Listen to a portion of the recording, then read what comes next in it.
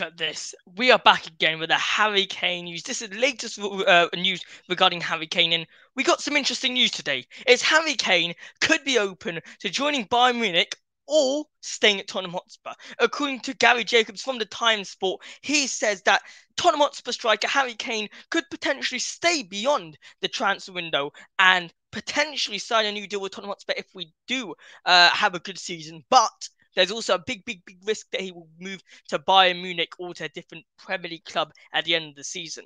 Right now, the offer that Tottenham Hotspur are waiting for is around 116-17 mil, that according to Daniel Levy. That's what he wants. But regarding Harry Kane to Bayern Munich, it will only be Harry Kane will not pursue it himself. He will wait for an offer, and he's not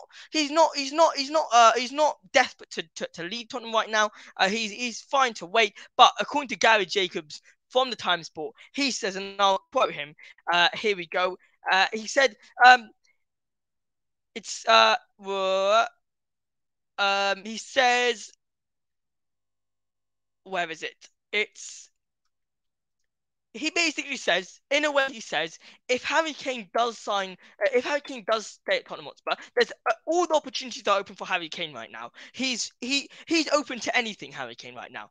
And the most important bit to take from this, and which I saw, what I saw that a lot of people don't really understand, is the fact that yes, he can also sign a new contract with Tottenham if we do well this season. There's a potential for that.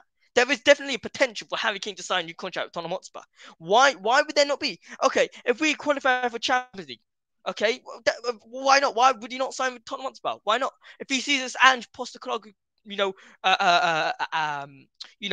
game style is perfect, why would he not sign a new contract?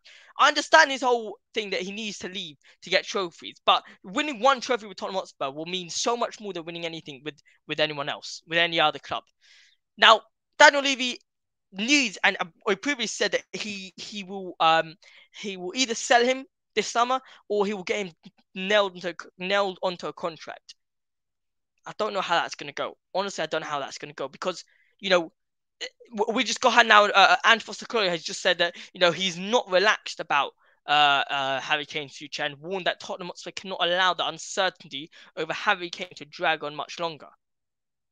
He continues to say, fair to say, I'm not relaxed about it. It's not something you go, if it does or doesn't happen. It's not like that. That's what he said. I mean, it's a very important part of this club, football club, not just the team, but the football club, according to Ange Postecoglou.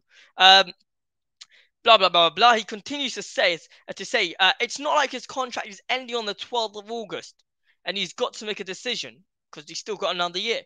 He's got another year. So from that part, I'm not relaxed, but I'm not putting pressure on him or anyone else at the football club saying, we need to do this. But I don't think deep down, any of us want it to go on for too long. That's very true. We don't want to have the previous thing that happened last year where Harry Kane was the main focus of the whole transfer window. He basically was.